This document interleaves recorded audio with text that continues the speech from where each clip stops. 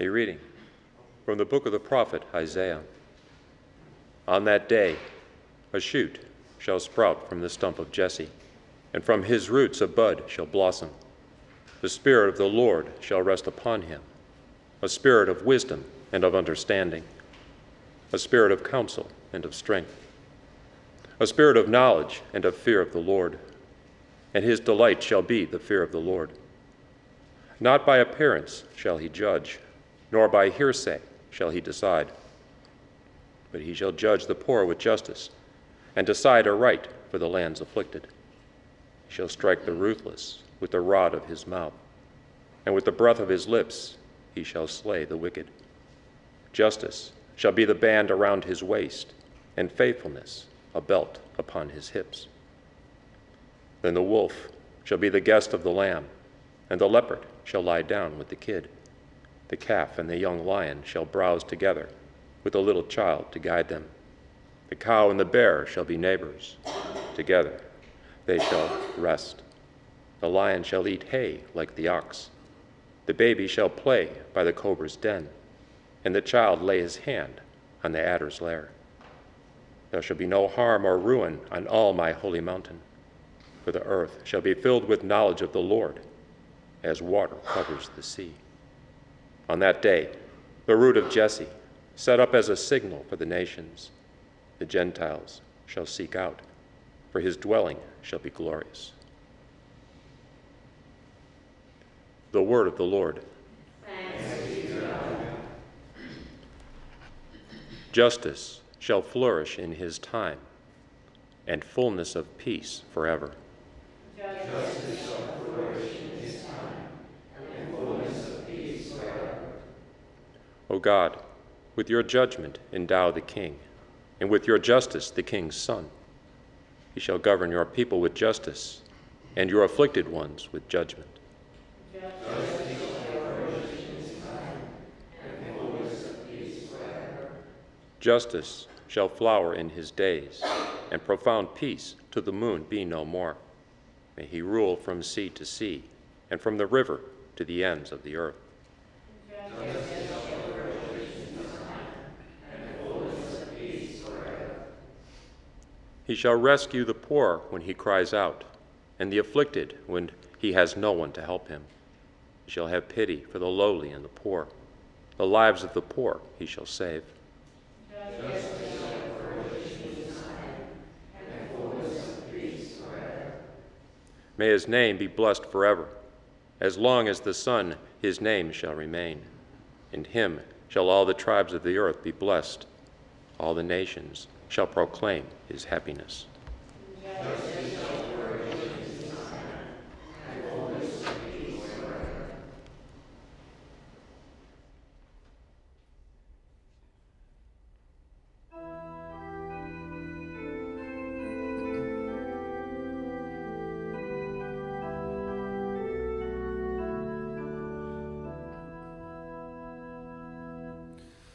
Alleluia, alleluia,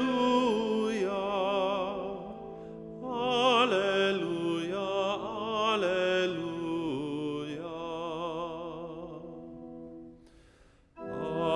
Alleluia, alleluia,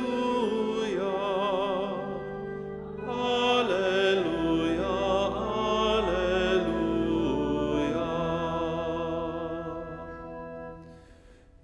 Behold, our Lord shall come with power. He will enlighten the eyes of his servants. Alleluia, alleluia, alleluia, alleluia.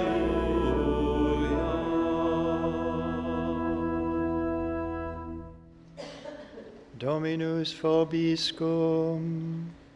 Et cum spiritu tuo. Lectio Sancti Evangelii secundum Lucam. Gloria tibi, Domine. Jesus rejoiced in the Holy Spirit and said, I give you praise, Father, Lord of heaven and earth, For although you have hidden these things from the wise and the learned, you have revealed them to the childlike. Yes, Father, such has been your gracious will. All things have been handed over to me by my Father. No one knows who the Son is except the Father, and who the Father is except the Son, and anyone to whom the Son wishes to reveal him. Turning to the disciples in private, he said, "Blessed are your eyes that see what you see. For I say to you, many prophets and kings desired to see what you see, but did not see it, and to hear what you hear, but did not hear it." Verbum Domini.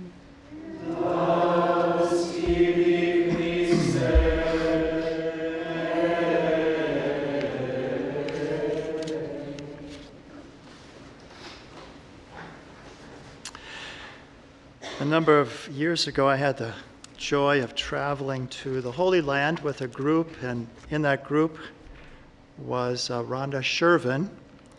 And Rhonda has come into the faith. She had a Jewish heritage. She grew up in New York City with her twin sister.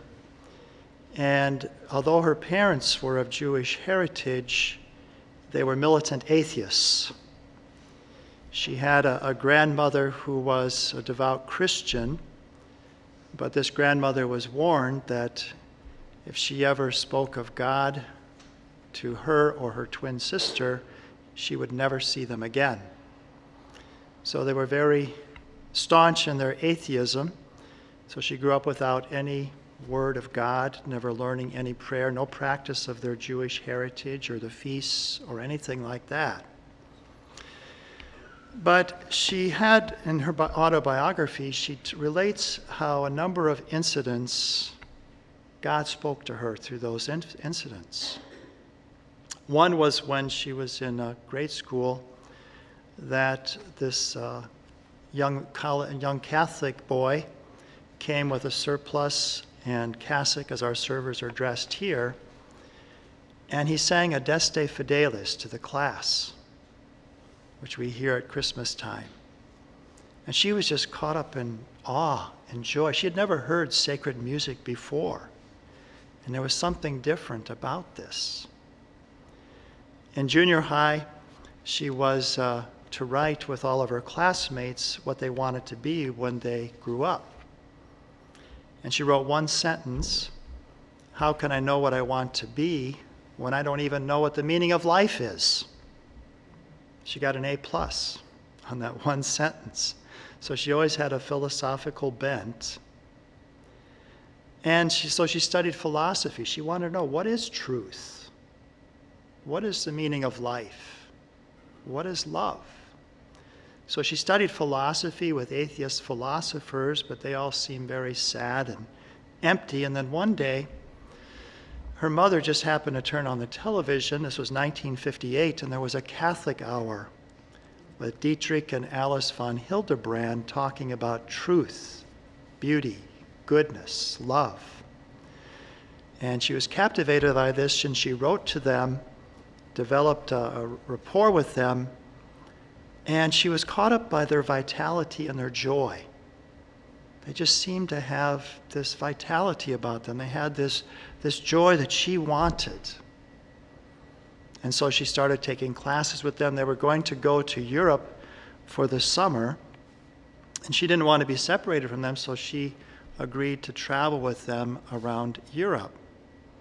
But she had a number of experiences there, and one of them was at Chartres Cathedral. I have some pictures here of Chartres Cathedral, which is southwest of Paris in France. And it dates back to the 1100s. It was built in the 1100s. And I have a large stained glass window I'll be talking about here that dates back to the year 1145. So 873 years old is this stained glass window. So here's what she said about when she walked into Chartres Cathedral. She said, "The first miracle came when I saw Chartres Cathedral in France. I looked at the amazing shape of that church with the beautiful stained glass windows. And I started to cry. The line from Keats, "Beauty is truth, truth is beauty," came to mind, and I asked myself, how could this be so beautiful if there's no truth to it, just medieval ignorance? Wasn't that you, God of beauty, calling me by name? And she went on to say how the group that she was with went to daily mass, and so she started to attend as well. And when she saw her professor kneeling down, she was appalled by that. You are the captain of your soul. You are the master of your faith. You kneel before no one. But talking with him later about this, he came to understand she'd never read the New Testament. So he searched around the stores in France, found a Bible in English, a New Testament, and she started reading that on the tour bus, fell asleep, and she sees in a dream Jesus and Mary sitting. And Mary beckons me and says in Hebrew, "Come sit with us." I don't know Hebrew, but in the dream I did, she said. Wasn't that you, Blessed Lady of Zion, calling me by my name? And then she goes on to other experiences that she had with beauty that touched her deeply, as well as the truths of Catholic philosophy and of the faith and the gospel that she was reading that led her to embrace the Catholic faith and eventually to lead her twin sister, her husband, and her mother also to embrace the Catholic faith. And she concludes by saying she's never regretted for 1 minute being a Catholic.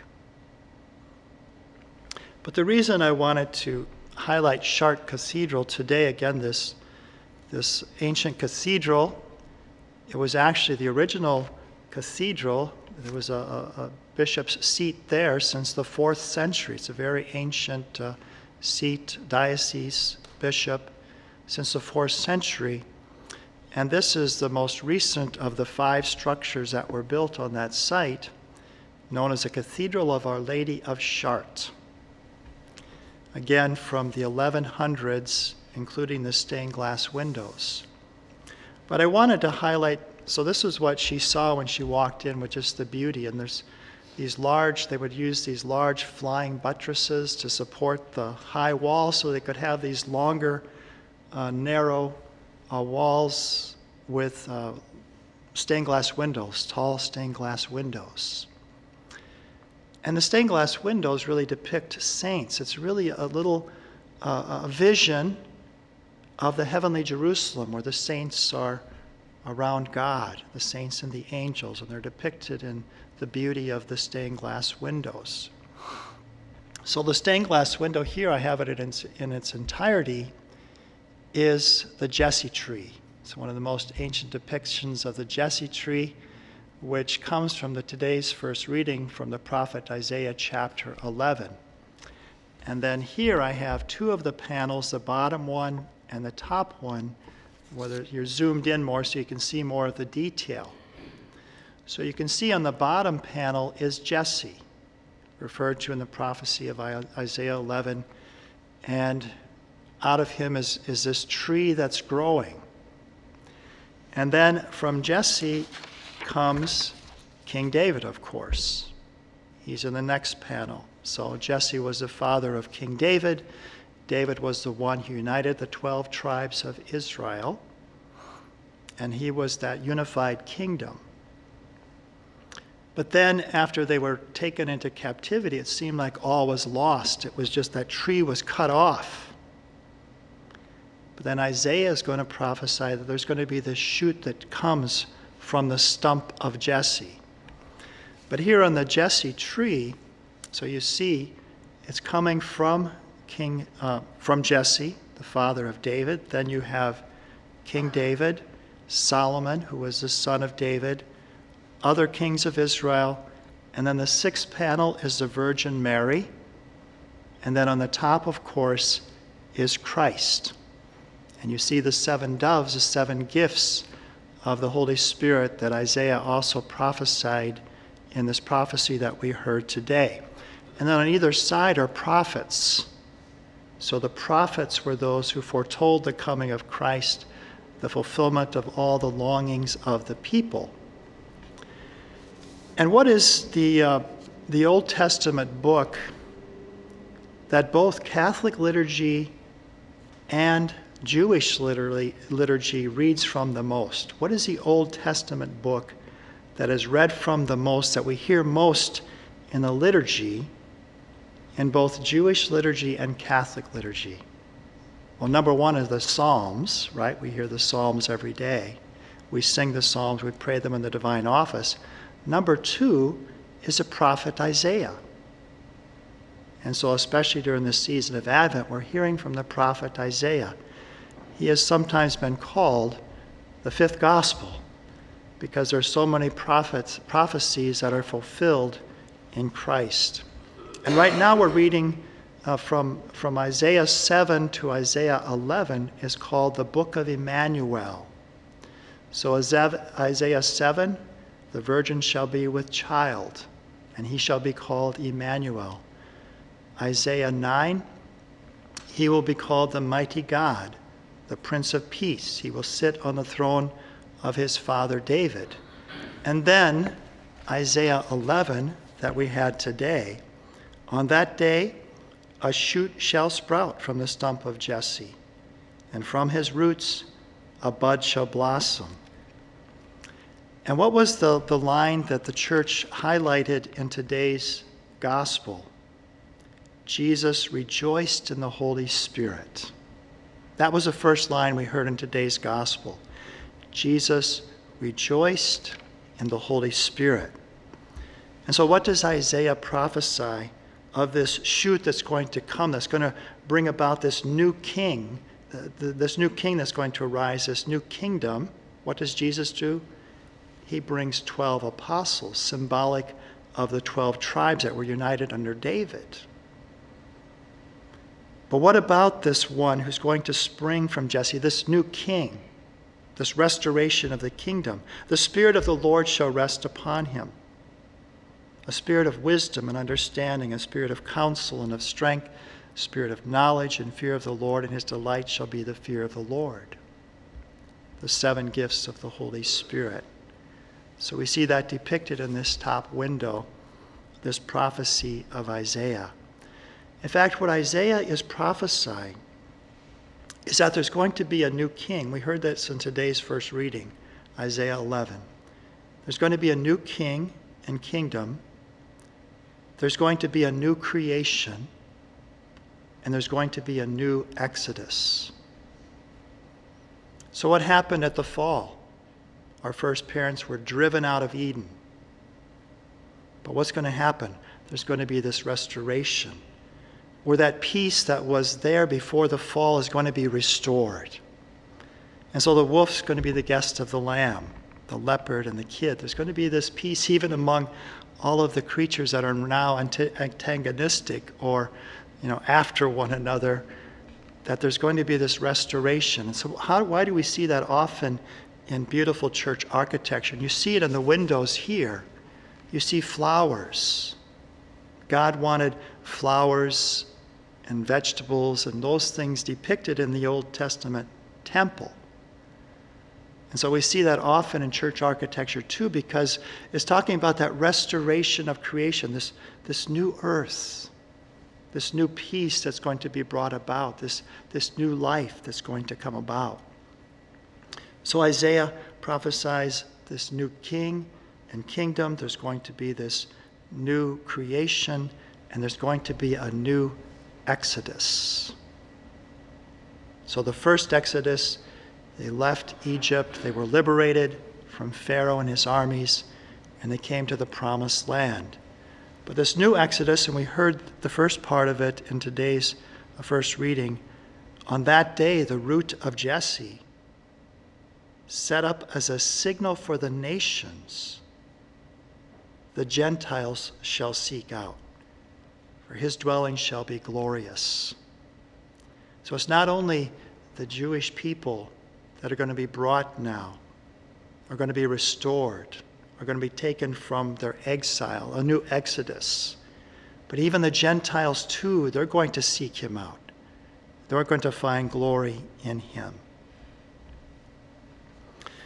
Pope John Paul II, St. John Paul II, in a letter that he wrote to artists, he said this: the church needs art. He said, in order to communicate the message entrusted to her by Christ, the church needs art. Art must make perceptible and, as far as possible, attractive the world of the Spirit, the invisible of God.